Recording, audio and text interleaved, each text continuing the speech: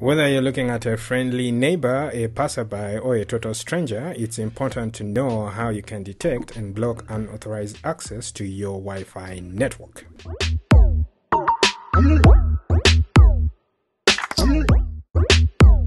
Blocking devices connected to your Wi-Fi network is supposed to be easy.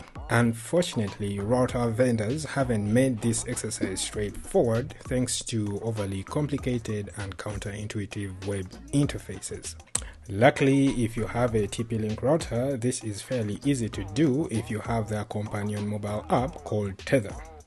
The Tether app is a more user-friendly mobile app available on Android and iOS that you can use to manage and control TP-Link ecosystem devices. I have two TP-Link routers, a 4G LTE model and a Wi-Fi router that I have managed to link to the TP Tether app. With the app, you can check on the status of the router, change Wi-Fi settings, update firmware, and block and unblock devices. So if you are running a TP-Link router, download the app, create a TP-Link account, and then link your Wi-Fi router to the app. Having done that, let me show you how you can block users on your network. Alright, so let's open the Tether app. Let's log in using our TP-Link credentials. So I have two routers here. I have the TL-MR6400, which is a 4G LTE router, and then a TL-WR840N, which is a normal Wi-Fi router, which we'll use for this demo. Okay, so let's tap on that. Alright, so this is our Wi-Fi router. We can check on its status. We can see that it's connected to the internet. Right here, and then we can see clients that are connected to it. So I have my phone, I have the iPad, and then I have a laptop, the dev rig. So let's pretend we have a neighbor connected to our Wi-Fi router through her iPad, and we want to block her. Okay, so what we're going to do is tap on that device and then tap on block.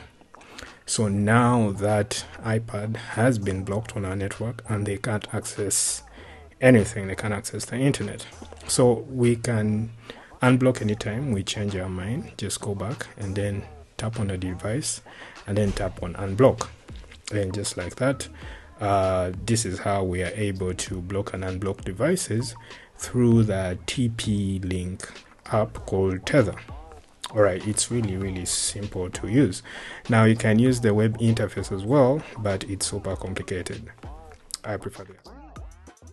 As you saw, it's super simple to do with TP-Link routers. If you don't have a TP-Link router, then check if your router vendor has a similar mobile app.